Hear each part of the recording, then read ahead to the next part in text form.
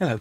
We've been working on a V2000 format, VR2324 Philips video recorder, and it has, after several previous faults, come down to having a defect in the DTF, dynamic track following. It also has a colour fault, but one thing at a time.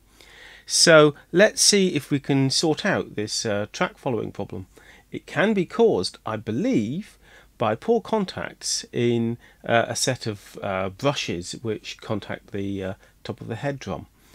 I've never worked on that aspect of this model of machine before, so let's take it apart and see what there is.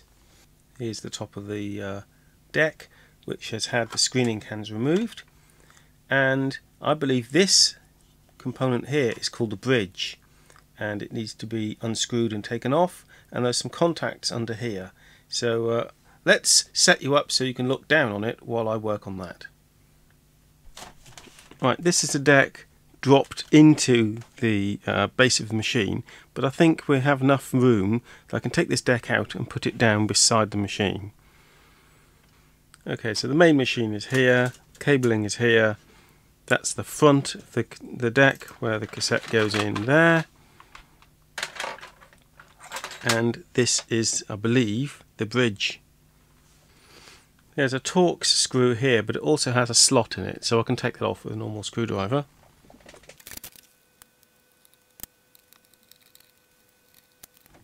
Let's release some of this cabling. Under this cabling is another screw.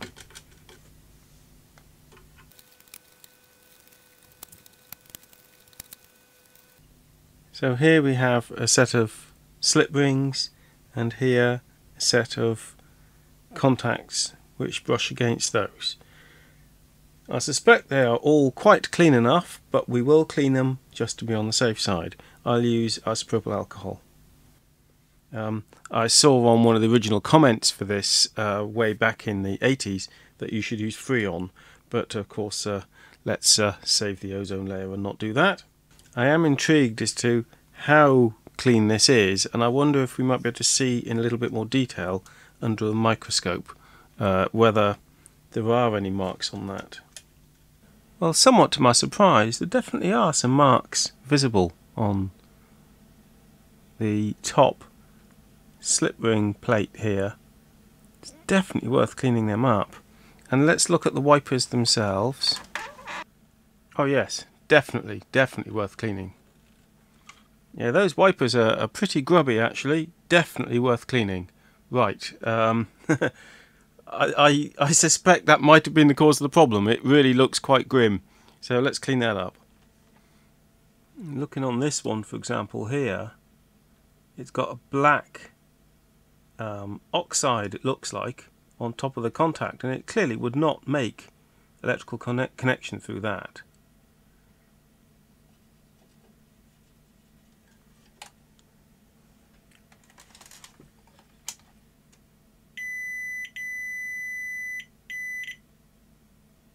I've just done some tests to check that you can make electrical contact even through these slightly more scratched things.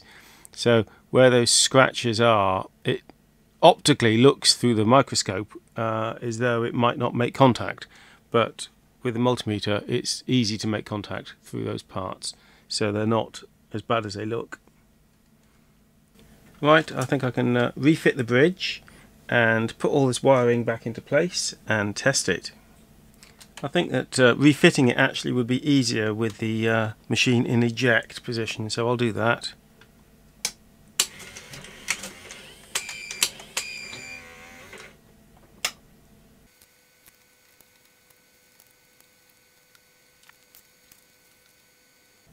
Right, now that's basically in place, I'll get the cassette carriage down again, then fit the screws, then put all the wiring back. Okay, we're ready to try it with the cleaned slip rings.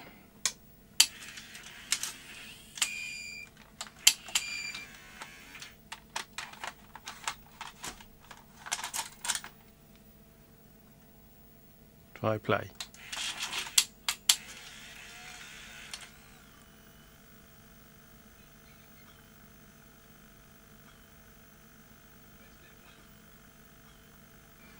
Alas no, it still sounds like the capstan is hunting and DTF is not working.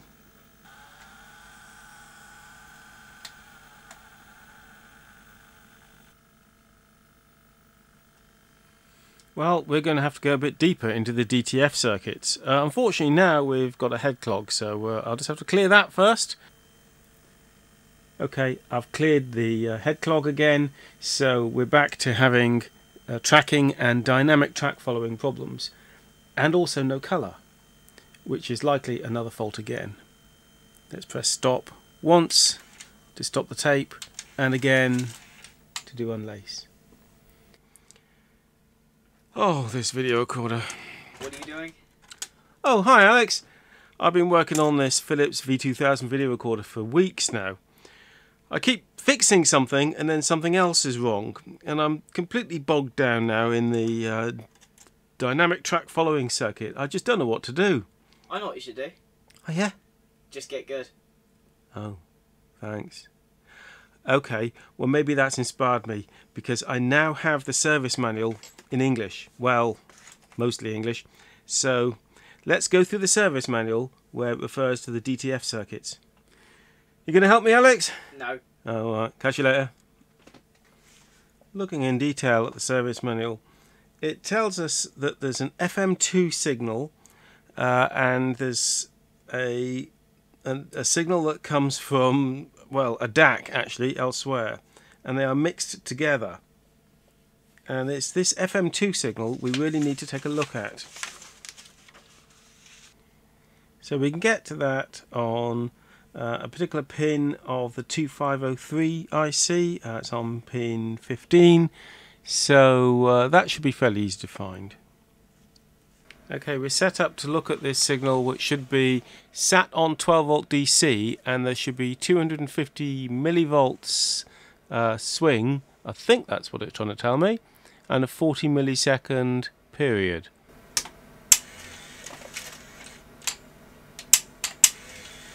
Well, we're seeing the 12 volts, and we're seeing some signal there. I think we might go to AC coupling, and then we can look for the 250 millivolt signal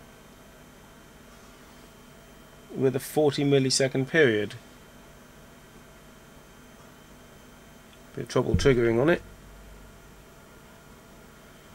Well, we seem to have the right period because this is 20 milliseconds per division. From what I can see, that probably is the right waveform. We'll have 20 milliseconds between these two markers.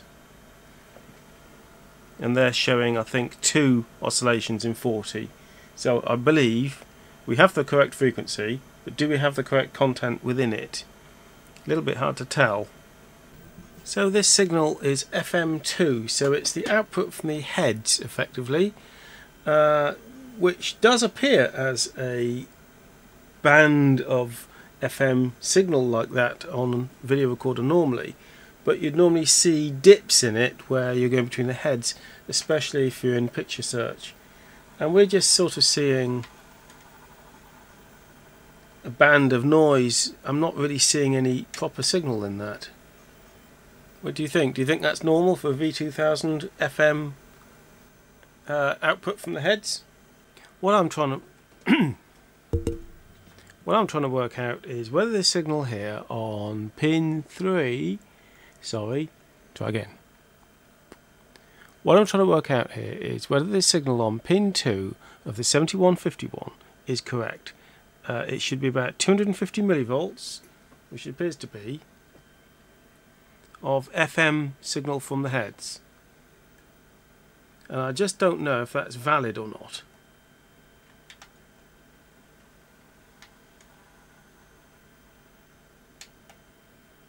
But it looks like it might be, and if I hit stop it should turn to rubbish, which it does. And then press play.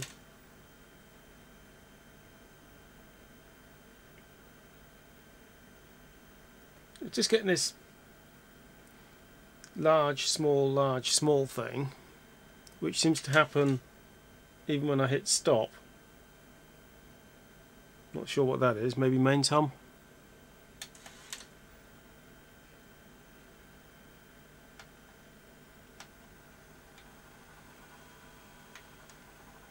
Yes, I think that is a valid FM signal. Going into pin 2 here. Though whether the filtering is correct, well, you'd never know. Right, this machine has a service mode, and I think that's going to be extremely helpful. So you can bring the DTF microcontroller on this panel into service mode as follows. Disconnect mains voltage, connect pin 21 of the microcontroller on the front board to 26, which is 5 volts. Then power it up, and then remove that connection. Well, rather than mucking about with that connection, what I've done is I've soldered wires to those pins on the front panel here, so I can make the connection and break the connection. And then you press the tape counter and it'll go into the DTF test mode and put out a sawtooth, which you can pick up on an oscilloscope. But that's a very high voltage unlimited sawtooth, and though it doesn't specifically say so in the instructions, I think it would be a very good idea to disconnect the actuator connection to the head drum whilst in that test mode. I'm really surprised it doesn't seem to say that. So I'm going to look for this test signal, which is going to be 250 volt almost, I think, peak to peak. So there's going to be one heck of a signal, which I should be able to detect on my oscilloscope. Hopefully that will be safe. I'm beginning to wonder, actually. Just realised I've hit a problem. My oscilloscope here says 5 volts RMS input signal maximum. Got to divide by 10 probe, so I can take 50 volts safely. But this is 250 volts. So I'm going to have to find another way to do that. It says that to bring the service program on the DTF microprocessor, and in fact all of the ones on the machine, I think, you actually need to bridge a contact on the front panel. So you connect pin 21 to 26, 26 is the supply, on the microcomputer 7050. Slightly worrying on this is that on the schematic it's marked 7051, but I'm going to have to assume that it still applies. So what you do is power the machine up with this connection made. I've put a switch in to make it easier, then let go, and it will now be in the general service mode. And I think the way we'll tell is that all the lights should light up.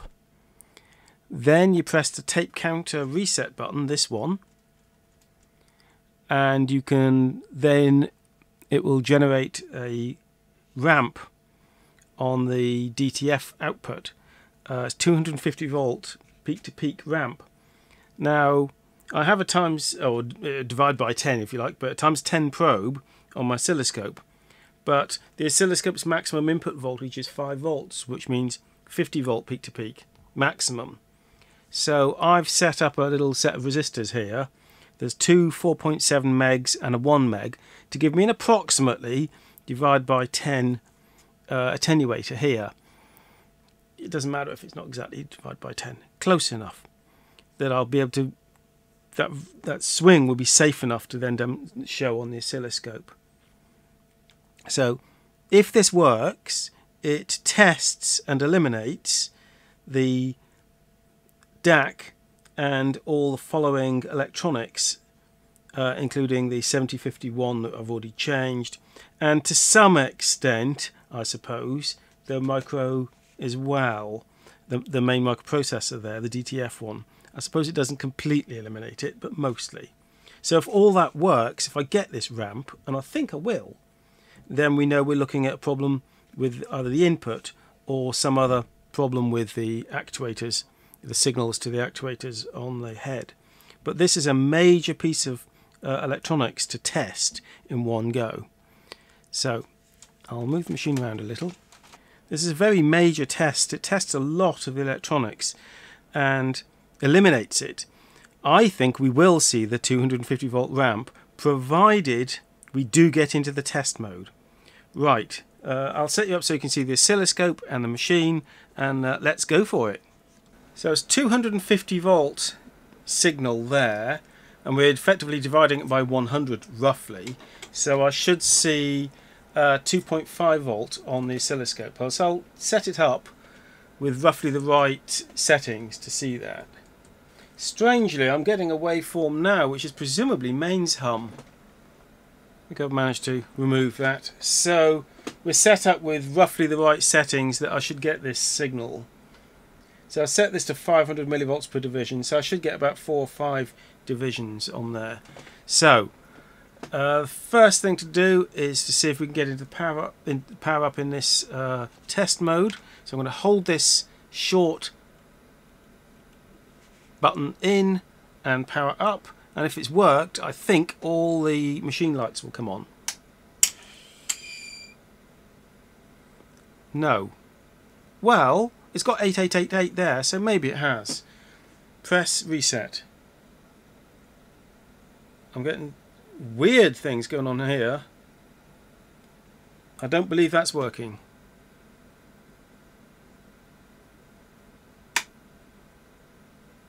I don't think it went into the test mode.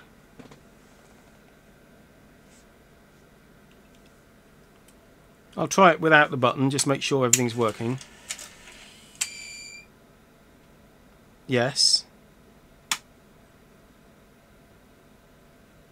Was that maybe not the correct buttons I connected together?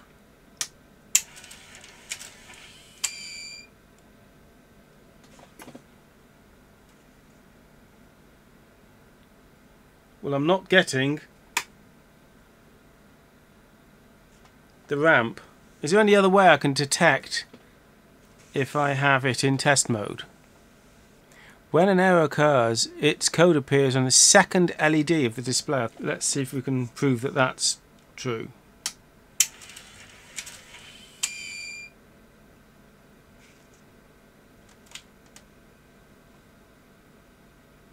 It says 70A6, where A is not used apparently. That's not the second segment. That's a.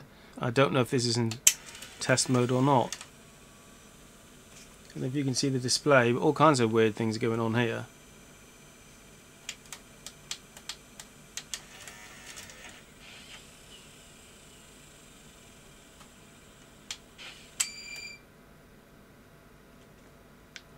"70A6" it says.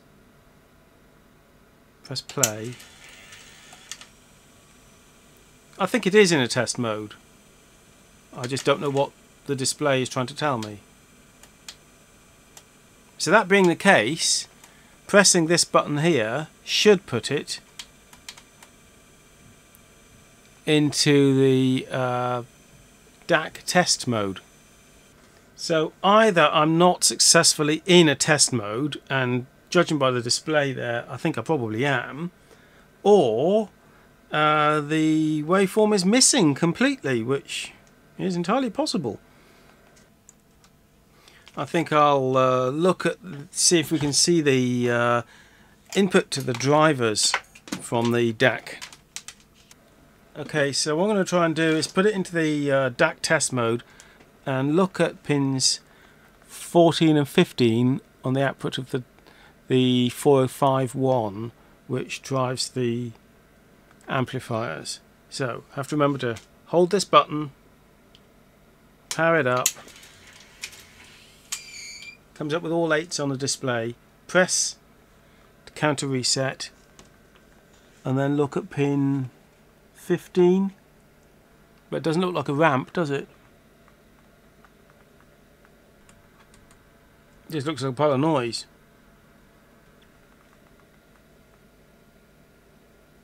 And pin 14. We're not getting the ramp that we should get in this test mode. I'll just go through that sequence again. Pins 14 and 15 are just giving us noise. So that's telling us that either the DAC chip, TDA1462, or the micro that's before it, DTF micro is at fault, neither of which are obtainable. So it would seem that we are stuck permanently because either the processor, the AT49, and note that the other machine, the portable, has a different one, it's an AT48 in there, or the DAC, which is a, well, the one that's actually on the board is a TDA2502, but on the schematics it shows there's a different part again, and the one that's in here is a different part again. One of those parts, it would seem, is defective.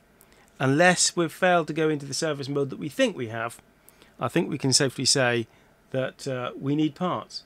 If somebody has a scrap one of these machines, either an entire one or just the panels, please let me know. Otherwise, I think we've come to a sticky end. At least for now. Do please come by and watch me work on some other equipment.